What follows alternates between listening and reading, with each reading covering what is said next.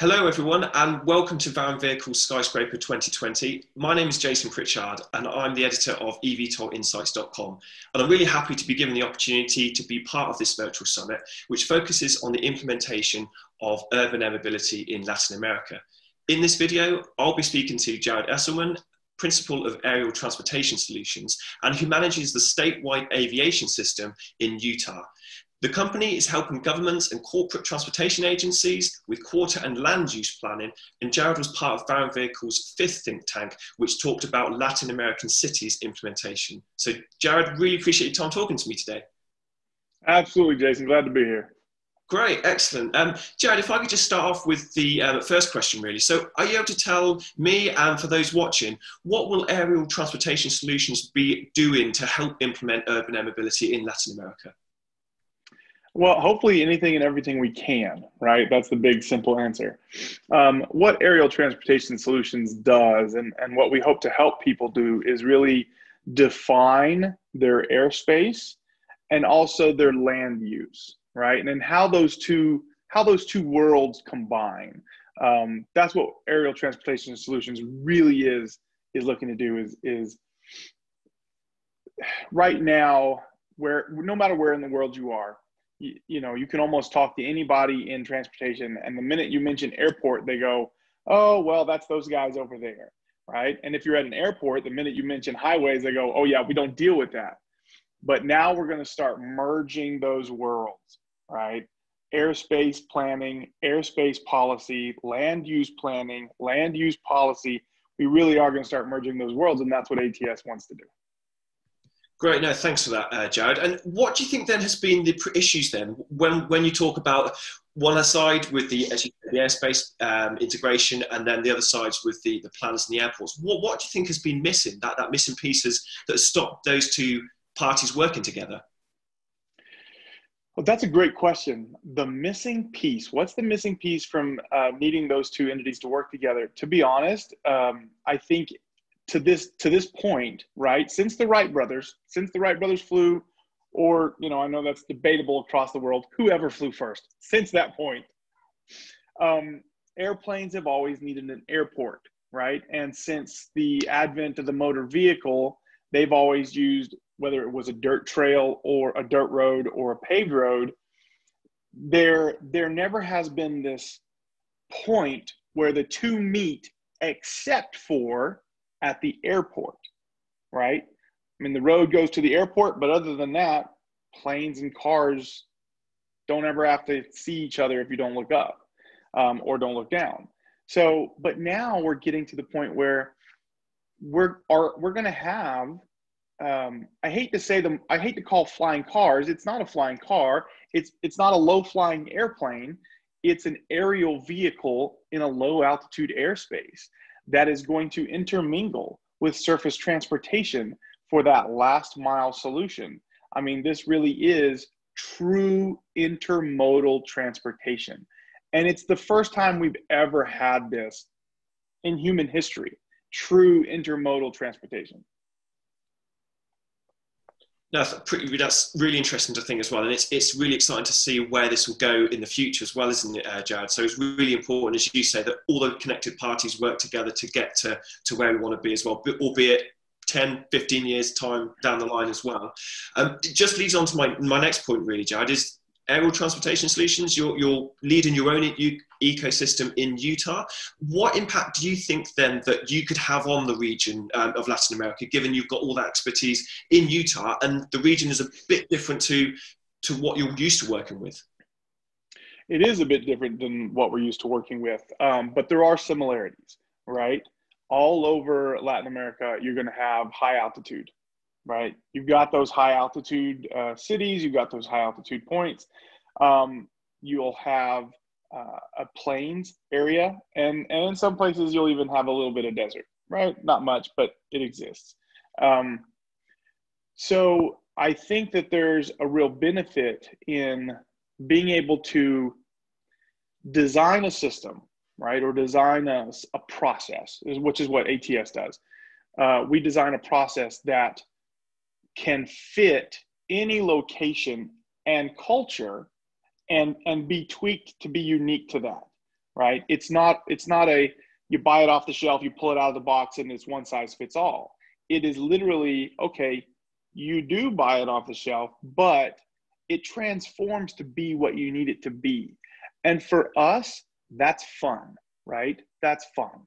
Because what works in Salt Lake City, Utah is not going to work in New York City and is not going to work in Bogota. Each of those cities, each of those regions needs its own unique airspace design, land use planning, corridor design. Culturally, urban air mobility in New York is going to be very different than urban air mobility in Salt Lake, which is going to be very different than urban air mobility in Bogota or Medellin or Cali. Makes some brilliant points, Jared, and I completely agree. There is definitely not a one-size-fits-all solution, is there? Because as you rightly point out, Bogota, one of the cities in the world with the highest altitude, completely different to, for example, Cartagena on the sea as well. So I really like the idea, and you mentioned fun. I really like the idea of being able to take a sort of a system and work it into a different cities, as you say, in America and in Latin America as well. Does the high altitude, for example, and the sea, does that pose a bit of issues when it comes to implementing that ecosystem, or does it make it that much more fun and exciting to do? No, it makes it that much more fun and exciting to do. So when you're planning, and this is something we've learned along the way. This is not something we knew out of the box. We had to learn it, and this is a learning process, and it is for everybody. Anybody who tells you it isn't, that's a red flag. This is a learning process, and one of the things we learned is that, as you design for high altitude, high desert or low plain or coastal, you're really designing your air corridors to match the way people live on the ground and just kind of elevate that way of life, right? But what you do have to take into effect is aircraft performance. And this really comes into risk mitigation and safety factors. An aircraft is going to perform much better in Cartagena at sea level because the air is much more dense, right? Density altitude, where in Salt Lake or in Bogota at a much higher altitude, on a hot summer day, like we have to plan for that. Someone in Wilmington, North Carolina, flying an aircraft almost never has to even think about that. The aircraft performs so well at that low altitude, but on a hot summer day at a high altitude, you do have to plan in those safety factors. And it's something that we learned along the way that you have to start plugging that in to your airspace design and land use planning, because you have to have so many more safety requirements. And a safety requirement in the air mandates a safety requirement on the ground. Absolutely, Jared, as well. I think it's really important, isn't it? And I know many people have talked about it as well, that we need to have all the components of the ecosystem working together. We can't have any sort of that are languishing behind. We all need to be at that same level to make it all meet, don't we? So in terms of the cities in Latin America then, Jared, are we the airspace integration as well? Because Latin America as a region is one of the most urbanized regions in the world. Could you see, or do you think we could see more or less eVTOL in the sky? I guess it all comes around to the planning the city around the transportation systems that they currently have as well, isn't it? As I know you said in your presentations. Yeah, so that's an interesting, I mentioned Salt Lake in New York, and you hit the point, right? There's urbanized areas in Latin America, and they are very, the population kind of condenses around this one point. Most people don't realize this, but Utah, as rural as it is an urbanized state because 95% of the population lives right on the Wasatch Front, right? So we hit a lot of the same issues in Utah, ironically, that you touch in Colombia or any South America. It's very urbanized, a lot of population in a very small geographical spot. So are there going to be more vehicles? That's a great question. One of the things that aerial vehicles do allow is much further distance transportation in a much shorter time. So while it's going to elevate the way we live, right, it might also change the way we live because it's going to change the way we think. one of the things that I love to express, and this, as people get used to this, as they get accustomed to going to work or visiting grandma's house via aerial taxi, right, is they're going to see, whether they're at 200 feet or 600 feet, they're going to see how the world around them connects. How does it work, right?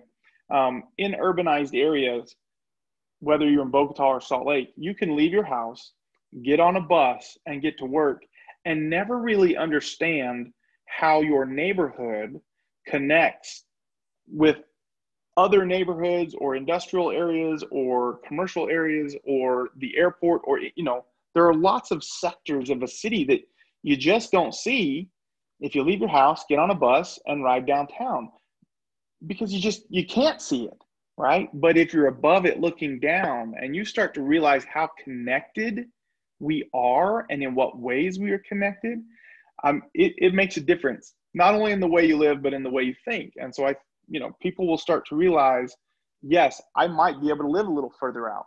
And this is how I'm still connected to my previous urban environment, right? And for real urban centers, real downtown urban centers and commerce centers, those urban vehicles are probably going to start crossing the city. That's where we'll start, right? Give me from point A to point B, and it might just be a short hop across the city.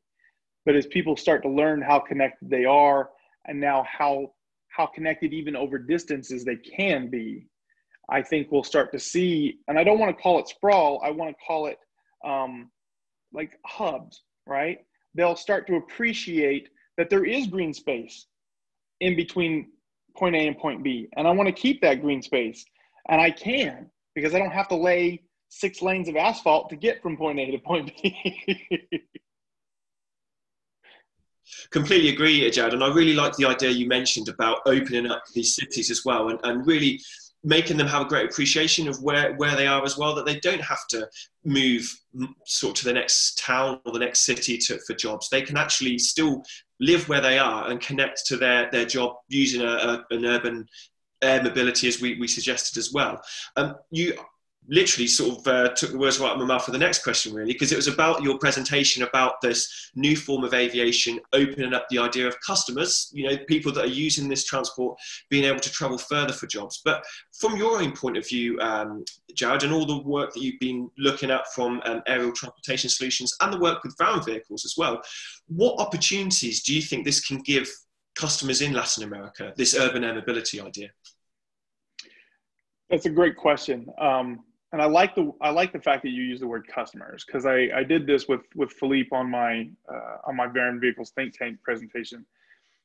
Customers, for any company who's operating these vehicles, they will have customers that pay them to sit in the vehicle. But the transportation system will not only have those customers, but everybody who's on the ground benefiting from it, or even just seeing it, being impacted by it, is a customer. Right? So you have direct and indirect customers.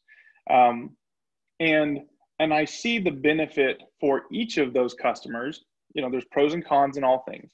One of the things that we will have to track very closely is noise contours, or visual, what's the visual impact on grandma who's 80 years old, has never seen anything like this, maybe gets in a car once in a year and looks up and goes, oh my gosh, right? Like, she's a customer and she's impacted. So there's going to be that direct benefit to customers of, now I am more connected, more easily, more readily than I ever was before. Traffic jams are a thing of the past for me, and I can get to my business meeting quicker, and I can have more business meetings, and I can do more with my day because my travel time is reduced to almost nothing. And I can do it face to face, right? I can add that personal human touch face to face. While we're doing this over a video conference, right, and most of the world is locked down from COVID, saying that we're going to do it face to face is almost a hard thing to believe at the moment. But that's what aerial transportation solutions, that's what Van Vehicles, that's what urban air mobility is hoping for, that this really does show us our connections and connect us more. Now, for those people that are on the ground, indirect customers, right? What does it do for them? So there is a benefit, right? So for every oh, hold on, buddy. Sorry, guys. That's my 3-year-old. Working from home, COVID. So for every vehicle, like drone package delivery, right? For every package or 10 packages or however many packages it take, that's one delivery truck off the road. That's going to cut down your commute if you're on the ground, right? So now what's in the air is now a benefit to you on the ground. If you have to get to a work meeting in 30 minutes and you take an aerial vehicle rather than a taxi, well, you just cleared up somebody's space on the ground, right? Benefits. If people start to realize, and I should say when people start to realize that, I really can have my family located, and I don't have to move to the next town, but I can have my family located just a little bit outside of the urban economic center and still make it to work on time every day because my commute is much shorter through the air. That's going to start to open up and free up space for other people who are now feeling very, very cramped in those inner suburbs, we'll call it, right? Or those more urban density areas. It's going to just start to free things up. And as I say that, I know it sounds very much like the sprawl of the 1980s, but that sprawl came with a lot of negative impacts. Asphalt, we had to lay. Well, we don't have to do that with urban air mobility. We don't have to do that.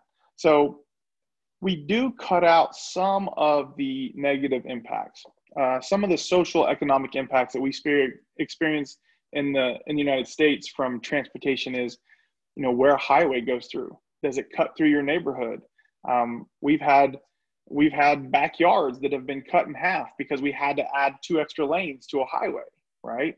Well, those type of social economic impacts, negative impacts, can be planned out with urban air mobility, and that's one of the things aerial transportation looks at is how does this impact every neighborhood, and how do we mitigate the negative socioeconomic impacts from that transportation just traditionally has always had, and how do we minimize those, and how do we make it really equal and fair for all neighborhoods to access every point. So that's really both direct and indirect customers are going to start to feel the benefit and the minimization of negative impacts of transportation.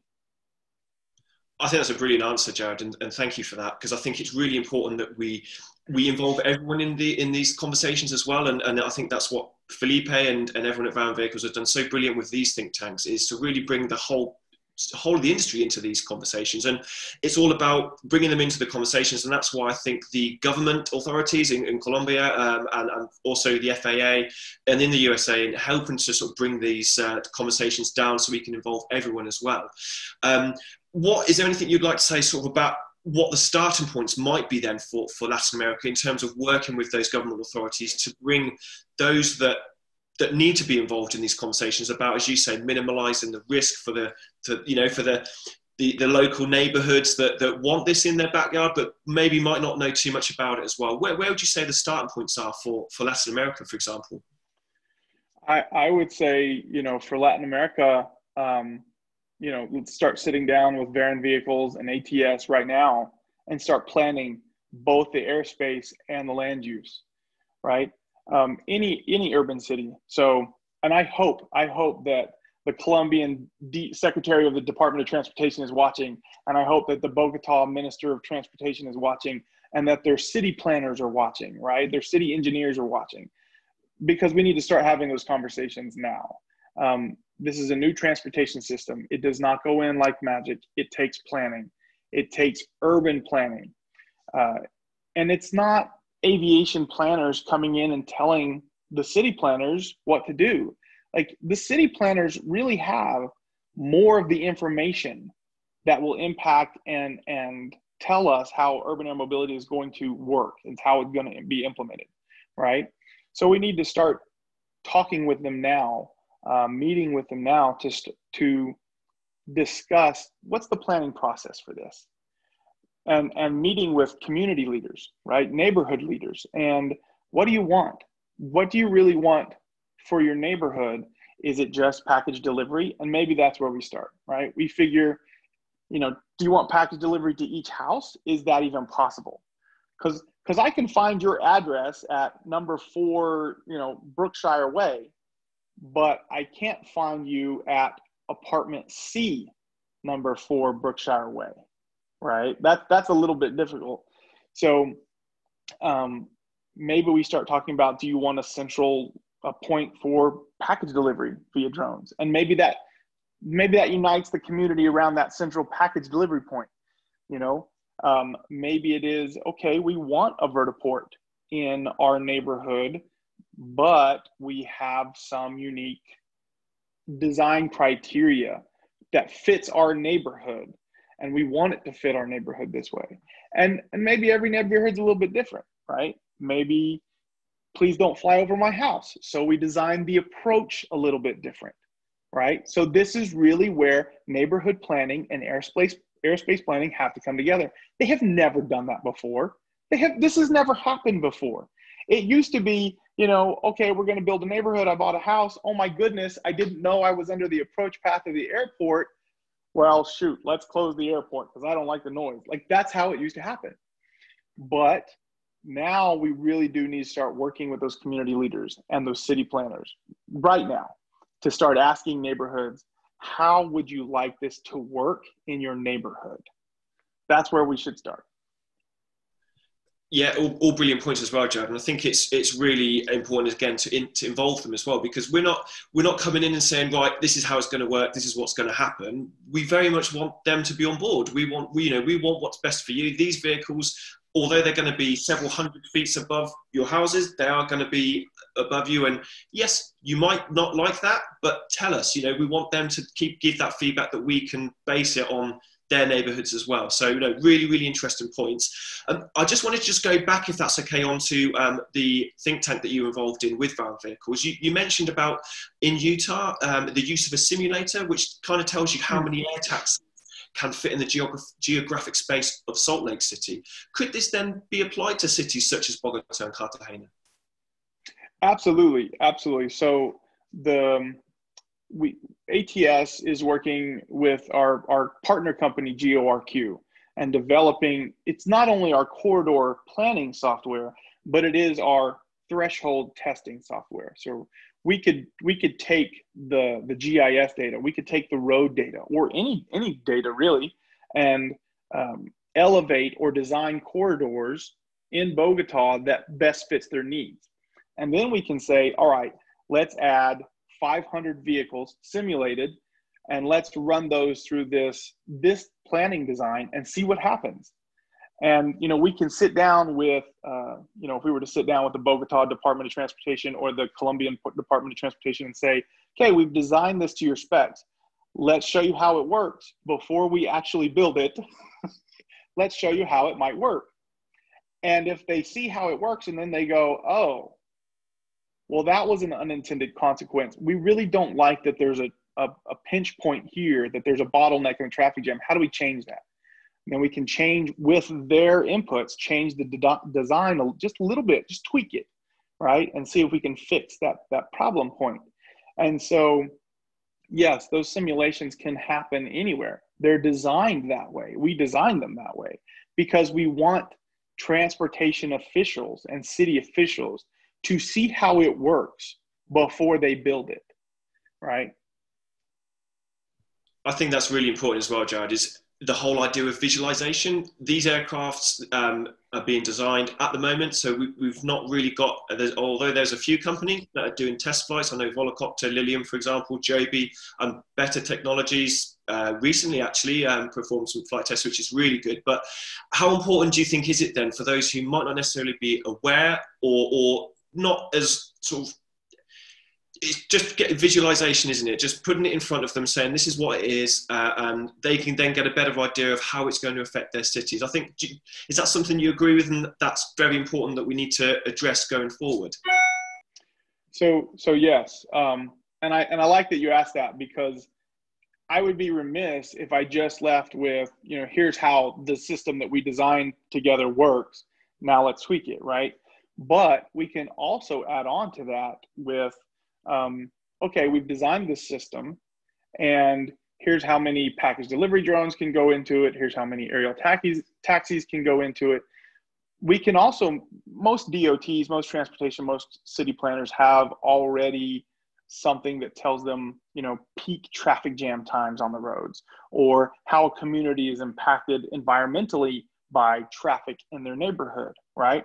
And we can actually kind of merge the two together, and then say, okay, let's take this data simulation and add it to your data simulation, and let's see how this actually impacts this as well. So it is you're really marrying it all up. And we can do both of those, right? We can work with them to do both of those to measure impacts on the road system as well. What happens if you take one truck off the road? What happens if you take 10? How does that free your road system up? What happens if you have 100 package delivery drones? What happens if you have 101? How close can vertiports go together? Is it one every neighborhood? Is it have to be every 2 miles, 3 miles? Like, what's the optimal point of that? And those are all things that we can test and work with them and show them, and they can make the decisions on. Really, I don't want to tell them what to do. I want to show them how it works, and then have them make the decision, and I'll just design it for them. I think you've made some really, really good questions there, Jared. And I think they're really key questions that most cities would need to look at and answer themselves as well. So I really look forward to following aerial transportation solutions and seeing how you process that going forward. It kind of leads me to my penultimate question, really, Jared. So in your own words then, what do you think has been the greatest benefit you've gained from being part of this ecosystem in Latin America and also working with Van Vehicles and Felipe? So Varen Vehicles, Felipe has some really good ideas. I mean, really great ideas, that he walked into this trying, from initially going, this is a really cool concept. I want to build a vehicle, to realizing, oh my gosh, there's so much more to the vehicles. And in that process, he brought some brilliant ideas to, I'll call it the industry, right? Like, to the industry, he brought some brilliant ideas. Especially, I mean, he coined the term geodesics, right? These urban geodesics, these areas that are cordoned off, or areas that are planned, not cordoned off, but let's say planned for special use. And while that matches a lot of what some of the industry is saying, I think it's taking it just that next step, that next necessary step. And I think he's done that. And for us, learning that, for aerial transportation solutions, working with Philippe and seeing that cultural perspective that it's hard to get in Utah. It really is. Let's be honest. It's hard to get in Utah, of how someone might feel in Latin America. That culture is different than the culture in Utah. Right, is different than the culture in New York or North Carolina or Florida, and how they feel about getting into a vehicle that is now going to transport them through the air, or staying on the ground and knowing that that vehicle is above their head. It's a different feeling, right? For both of those individuals, it's different in Latin America than it is in Utah. And that's what we've learned. We already knew that we wanted our design process to be unique and take into account unique attributes. How far we needed to take that is definitely one of the things we've learned working with Varen Vehicles and the Latin American ecosystem, is how far we really do need to take that, because it's going to be different everywhere we go around the world. Brilliant. Some really nice words there, Jared, and I completely echo your thoughts as well. I think the think tanks have been brilliant to educate me and the rest of the industry about all the work that's being done in Latin America. So I'm really excited to see what the future holds, both for Van Vehicles and also for aerial transportation solutions as well. I've really enjoyed the conversation, Jared. Some brilliant topics discussed. Is there any final conclusions that you wanted to address that maybe I've not mentioned in our conversation? The only thing I would say is, So one of the things we have learned is that we're not sure what the first headline should be, right? What's the first South American headline? And I think Philippe has that vision. I think he's got that well wrapped up. For us in Utah, we wanted it to be drone safe life, because that was what was going to make things move in Utah, right? But for South America, I think Philippe has that. I don't really know what it was, but I trust that he has it, and we want to help him achieve it. And I will say that that's really part of the politics of this, right? Is in aviation, nothing flies without politics. And so understanding those politics, understanding what people will accept and what they won't accept, is what's going to move this forward. It's not going to be the science of the vehicle. It's not going to be point A to point B in a straight line. I've heard industry professionals say, well, I don't know. I don't like your plan, your ecosystem. I'm just going to go in a straight line because that's the shortest point, shortest distance between 2 points. And I'm like, people aren't going to let you do that, right? It's the politics that drives this. It always has been, and it always will be. And if I were to say anything in closing, I think that starting with that in mind, starting with the way Variant Vehicles has done this, gathering people, getting all this input, educating, and learning at the same time, that really is the politics that are going to start this and keep it moving in the future. And I appreciate about them, because I've felt the same way since day one. So I'm glad to find a counterpart that believes and thinks the same way we do. Some brilliant closing remarks, Jared. So thank you ever so much for your time today. Wishing you all the very best in the future. I'd love to continue the conversations further with you as well. And thank you also for those watching. Don't forget, there's a huge amount of content available on the Skyscraper section of Variant Vehicles website, which also includes Jared's presentation as well. So to watch that and all the other content, head to www.variantvehicles.com/skyscraper 2020. So Jared, until next time, thank you very much. Thank you, Jason.